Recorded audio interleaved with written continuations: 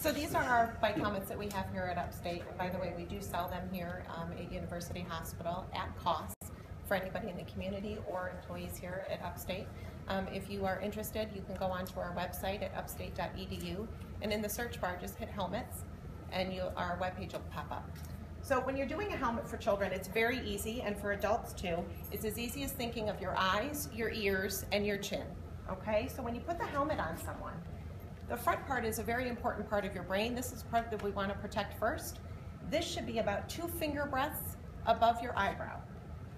Your ears, if you can turn your head for me, Michael, just a little bit. These are always in a triangular fashion. They should be snug down tight right below the earlobe on both sides. These are all adjustable when you get them. Sometimes you have to move them around a little bit to get this just the right fit.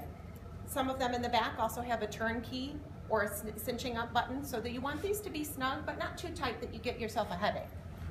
And then underneath, your buckle should be right under your chin, and it shouldn't be so tight that you can't open your mouth and have a conversation. Okay?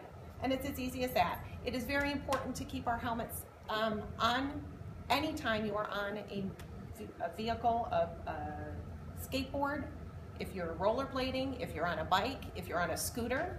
Scooters seem to be very popular these days too. It's not just for bike use, it's for any time in the summer, and we're here to keep the kids safe this year.